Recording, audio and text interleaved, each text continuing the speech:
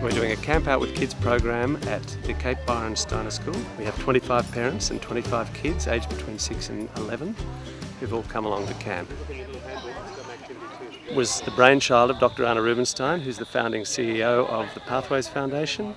He and I formed a business a year and a half ago, determined to take the work of Pathways further.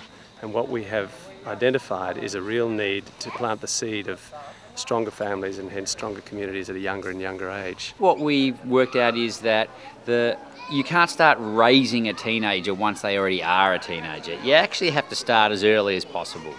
I'm Charlie and this is Gerald. Thanks, Charlie. And I reckon if we get in early, aged 6, 7, 8, 9, 10, and they get to spend quality time with their parents, that relationship will help them later on. We don't get to do a lot when it's just us.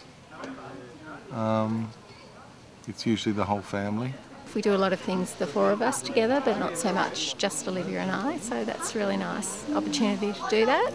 So we identified that the easiest way to have a camp was, rather than to find a campsite, was to do it at school. So that's why it's Camp Out with Kids at schools. I've got a show bag for you. Camp Out with Kids. Inside this is a whole lot of things for you to share with. There's headbands, name tags, torch, compass, activities book, things like that. Does Mum play up at night or is she well behaved? Oh, that's good.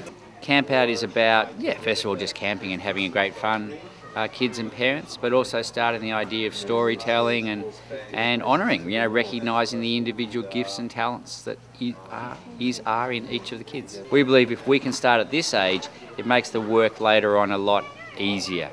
We don't want to be waiting till kids are going off the rails and then saying, what can we do? We don't actually think they need to go off the rails. We don't think that teenagers need to get separated from the rest of their family and do it on their own. Look at these 3 fine, fantastic young men, all been through programs. Chin up, chest out. In our school, I guess, like I said, it's not unfamiliar for the children, but for some children in the city, I guess it's the first time that they might have ever been camping and just having that connection one-on-one. I think that kids, every child has a unique gift or talent or genius within them.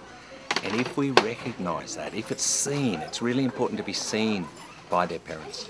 If we give the parents the opportunity to see that and express to the child that they see that, then their child can hopefully live with that acknowledgement.